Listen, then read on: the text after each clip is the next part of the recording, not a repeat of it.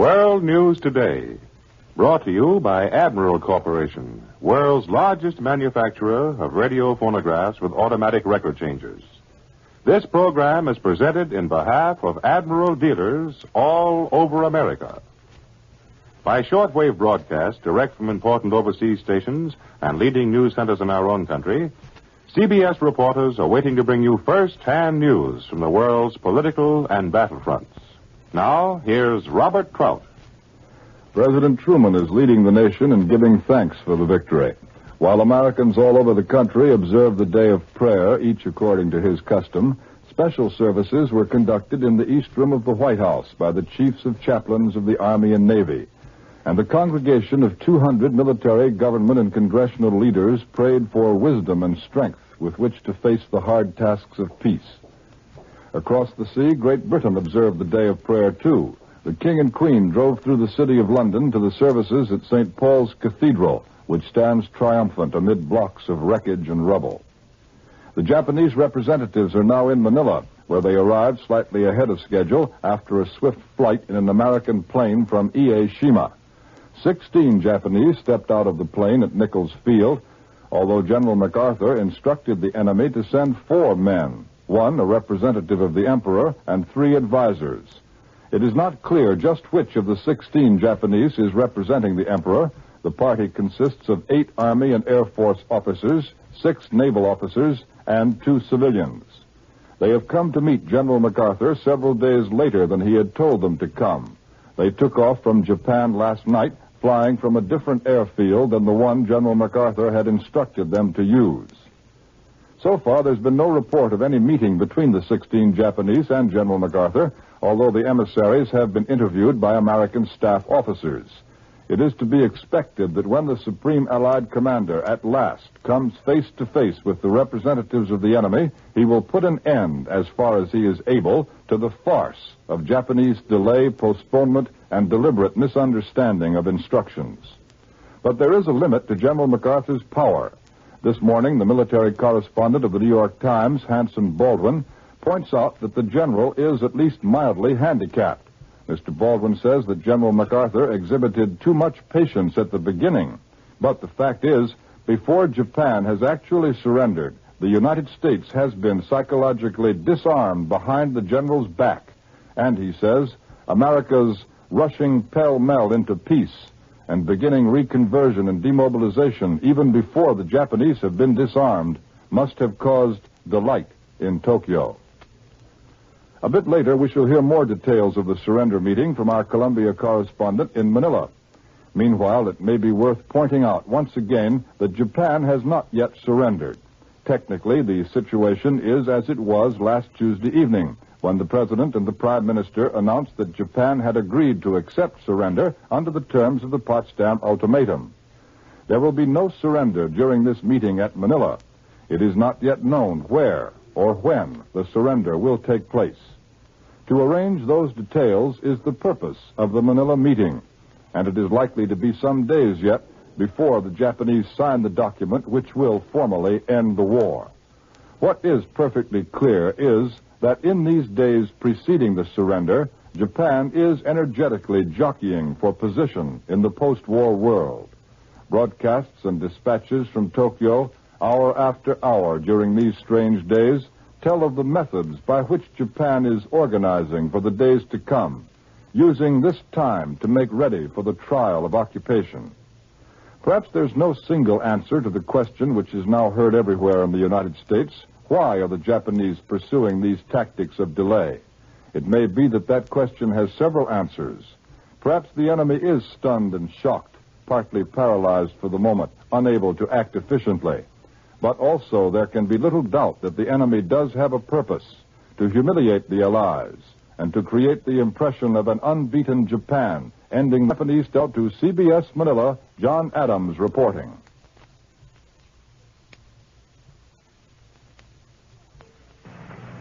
3 hours after Japan's peace emissaries landed at Nichols Field, they met with members of General MacArthur's staff to provide and receive information to facilitate the entry of the Supreme Commander and his accompanying forces into Japan. No time was lost. The period of stalling and exchange of messages on procedure which have bogged down negotiations for the past 4 days, seemed at an end. At 9 p.m. tonight, 14 hours after they left Tokyo, Lieutenant General Takashiro Kawabe, Vice Chief of the Imperial General Staff, and members of his surrender party were ushered into the offices of Lieutenant General Richard K. Sutherland, MacArthur's Chief of Staff, and offered their credentials. 5 minutes later, they filed up to the third-floor office of Major General Stephen J. Chamberlain, Assistant Chief of Staff, G3, took seats at a long black table opposite U.S. Army and Navy representatives, and were directed to provide the necessary information.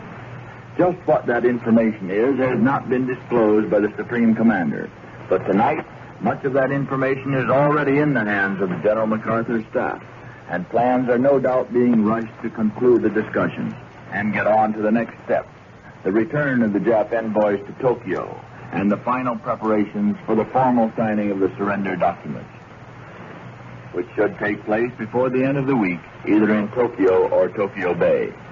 For the past several days, American and Allied officials have been gathering in Manila.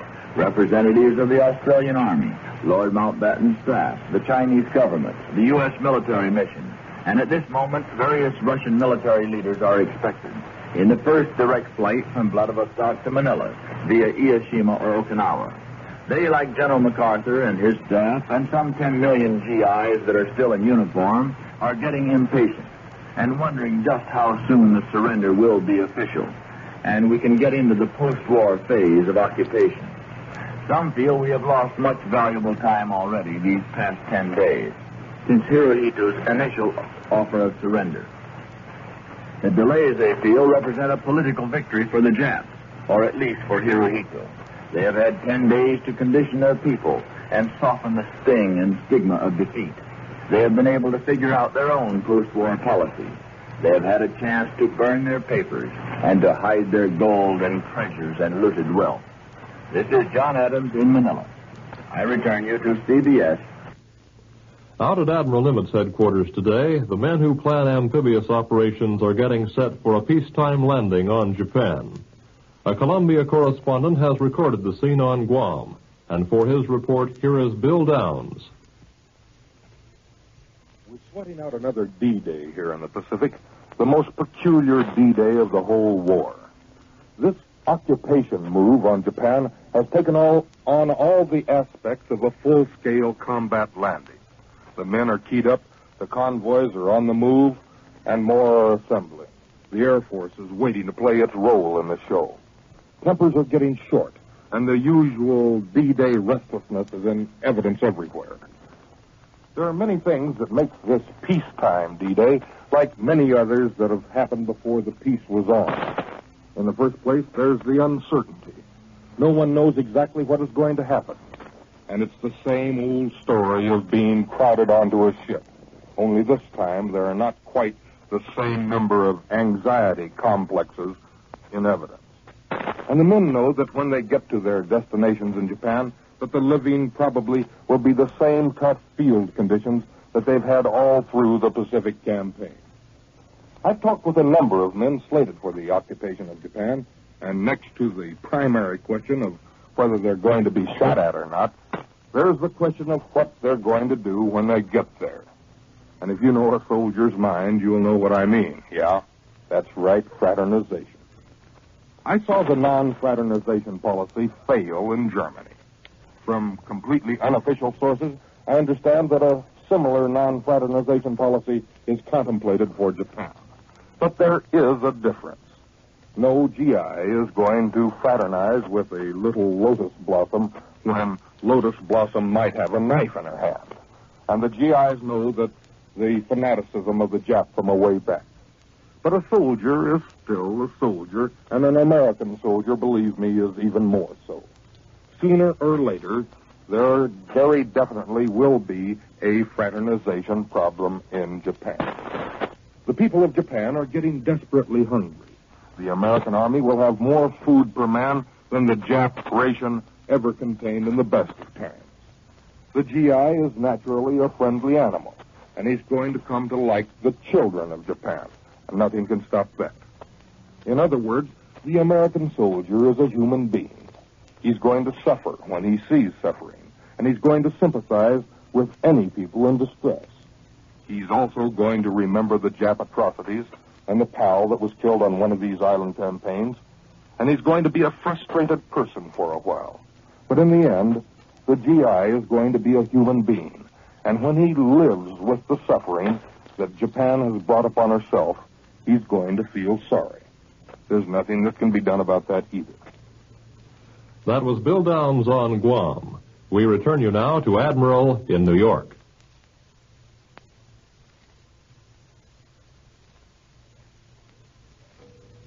Next, a word from Warren Sweeney. Admiral Corporation adds its voice to the prayer of thanksgiving going up to an almighty providence all over the nation today. Admiral's devout hope is for the safe return of our millions of sons and daughters all over the world, and for our ability to offer them the employment and happiness they so richly deserve. May the peace which has so suddenly descended upon us be an everlasting one. May the post-war world, of which we have dreamed so long, and of which we have now emerged, be one of peace and prosperity for every race, color, and creed. Now, here once again is Robert Trout. In Washington today, President Truman attended special prayer services. For details, Admiral takes you to CBS Washington, Tris Coffin reporting. President Harry Truman led the nation in prayer at special services today in the White House. He sat tight-lipped and grave throughout the nearly hour-long services. The president stared straight ahead at the altar with its gold cross and two lighted, gleaming candlesticks. Shafts of sunlight came through the long windows, flashed on the sparkling chandeliers, and glanced off the cross. The faces in this room, the famous East Room, are known to the world. The Cabinet, Supreme Court, Military and Naval High Command, leaders of Congress. Mrs. Woodrow Wilson, widow of the man who saw another war begin and end, was present. The services opened with a hymn, O God, our help in ages past, followed by the 103rd Psalm. The Lord is merciful and gracious, slow to anger and plenteous in mercy. A mixed choir of service men and women sang the recessional. The soloist, a slender red-haired wack, sang, Lord God of hosts, be with us yet, in a high, tender voice. Through the strange chemistry of emotion, all of us in that room, great and small, were united in humility and faith and hope. The chaplain read the litany of thanksgiving for the lives in every land that have been preserved for thy service, among ourselves and among our enemies. Then the voices welled up, we thank thee, O God. In that chorus were the tones of a president and a Marine private and a justice of the Supreme Court. The chaplain went on, for the countless acts of service performed by men, women, and children who without thought of fame or reward have helped their fellow men. And again, we thank thee, O Lord. The chaplain facing the altar began his prayer, and his words filled the room. We bow our heads to give thee thanks for giving us the means to subdue evil. Remember all those who have suffered. Restore the oppressed. Heal the wounded. May we be worthy of their sacrifices. Grant us the courage for peace and brotherhood.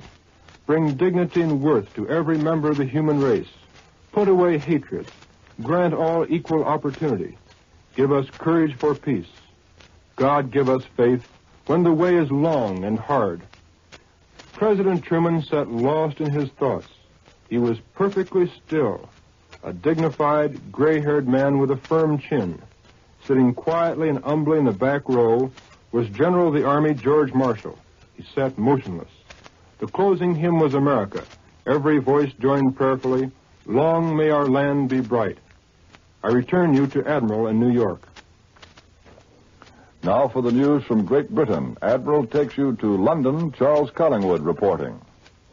On this Sunday, Britain observed a nationwide day of prayer and thanksgiving for victory. All over the country, people went to church to worship on the first Sunday of peace in almost 6 years. To London's great cathedral of St. Paul, miraculously spared in the Blitz, went the king and queen and the princesses. The royal carriage, drawn by white horses, made its way through London streets to the cathedral. The cheering crowds were officially admonished not to throw paper from windows, since the royal horses, although trained for crowds, were not used to the new American method of celebrating by throwing pieces of paper. At the cathedral, the royal party were greeted by the Lord Mayor in his robes, and to a fanfare from silver trumpets, they entered the cathedral with the Archbishop of Canterbury. To the crowds outside who had just voted a socialist government into office, the age-old ceremony was strangely satisfying. The war had been won, and England was still England. The British are looking with considerable envy at what appears to them to be the United States' rapid transition from war to peace conditions. While gasoline is taken off the ration in America, the British are granted another gallon a month. While America talks of ending meat rationing, British food rations take a further cut. As America predicts the end of rationing for shoes, the British are told their clothing ration will be still further pared. There's nothing new in this continuance of controls. If Churchill's government had stayed in office, they would have done much the same thing. And people were pretty much reconciled to it and said to themselves that Britain being a small group of islands and all that, they could see how it was the best way. But now that the war is actually over, and other countries, particularly America, are bursting the bonds of wartime restrictions, the British are beginning to get a little restive. They probably have more self-control than most people, but they like a good meal as well as anybody else, and they don't object to taking the car out of the garage and going for a drive. This natural sentiment is, of course, jumped on by the conservative press, which is most of the press in Britain, and there are many dire forebodings in the papers of Lord Beaverbrook and the other press lords. Controls which stay too long, says Beaverbrook's Daily Express darkly, breed corruption in more nations than any other of the victorious nations except Russia. This is Charles Collingwood in London, returning you to Admiral in New York. The Chinese capital, and indeed all the Allies, received the good news today that Lieutenant General Wainwright and other prisoners of the Japs have been liberated. For details, Admiral takes you to Chungking, Don Pryor reporting. Admiral Jonathan P. Skinny Wainwright, the hero of Bataan and Corregidor, is in a Japanese prison camp about 100 miles northwest of Mukden, Manchuria, and apparently is safe and well. That report came today to General Wedemeyer, China Theater commander, of a radio message from American volunteers who parachuted into a prison camp at Mukden itself. They were told by a Japanese colonel about Wainwright, and an American major set out to make contact with him. There is no report here so far that he has been liberated. The report said the prisoners in the Mukden camp were in good health for the most part, but that supplies of food were needed.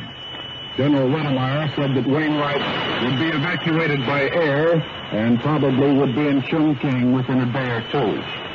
The news about General Wainwright resulted from one phase of a vast rescue operation extending from Korea and Manchuria to Indochina. Already, volunteer doctors, signal corps men, and supplies have been parachuted to allied prisoners of war and civilian internees in 4 camps: in Korea, in Manchuria, at Huaixin in northeastern China, and at Peiping. Out of 1,673 in the Mukden camp, 1,321 are American, and the camp leader is Major General G.M. Parker, an American. The report said that only 34 prisoners are in the camp where General Wainwright was located, at Xi'an, and only 8 of those are Americans. The Japanese colonel in charge of both camps apparently gave the Americans detailed information. At Huaixin, Chinese troops there said are on guard in the area nearby while Japanese control the prison wall. At Peiping, the Japanese general in command claimed that since the war was not yet over officially, he would have to get permission from Nanking before permitting the Americans to see the prisoners. Meanwhile, they were allowed to send in cigarettes and supplies and to radio back to headquarters here. Hospital ships, meanwhile, have been asked to put in at Chinese ports to help evacuate Allied prisoners as they are brought out by plane. There are about 20,000 war prisoners and 15,000 Occidental internees in the China Theater. This is Don Pryor in Chungking. I return you to Admiral. He ordered the treacherous attack that drove us into war, and also to avenge Pearl Harbor. Pearl Harbor, the first American soil to feel the treachery of the enemy, had been skeptical of all peace talk. The people here had memories running back to that December morning. They wouldn't believe the rumors until the official word was flashed. And when the president announced the enemy had surrendered at last, everybody went completely wild. From the highest-ranking admiral to the seaman second class, the Navy let off long pent-up steam. Whistles on the huge great battleships and carriers keynoted the impromptu celebration, and sailors and waves dashed about singing, shouting, making as much noise as they could. At night, the ships lighted up. Pearl Harbor on the night of the Japanese surrender was an unforgettable year. You run into suntan Navy men who keep saying, well, now, maybe we'll get home for Christmas. It wasn't like that before. The people here counted on a long, bloody struggle to last many more months before they could start thinking of civilian life again. They remembered Pearl Harbor. They recalled vividly the destruction poured from the skies that Sunday morning, and the years necessary since to cure this ailing giant naval base. The picture has changed. Pearl Harbor, fully recovered from that disastrous morning, is more powerful than ever. It is rebuilt, expanded, enlarged. It has directed the attack against the enemy to final victory. No wonder the people here have only now begun talking eagerly about home, their families, about taking up where they left over yet. Shooting and the dying may have stopped, but the Navy's countless problems of service and supply continue. That was Morton Stone at Pearl Harbor. We return you to Admiral in New York.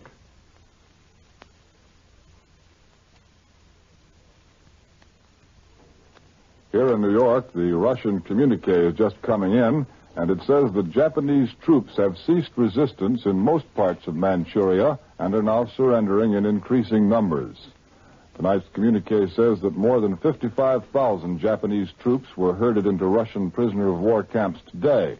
Previously, the Russians had announced some 25,000 enemy troops had given up in Manchuria. The Moscow Pravda, the organ of the Soviet Communist Party, charges today that Japanese leaders are attempting to disavow their war guilt while they are secretly planning to gain revenge. Pravda says Japanese imperialists want to convince the people that this defeat by no means signifies the complete failure of their imperialistic program.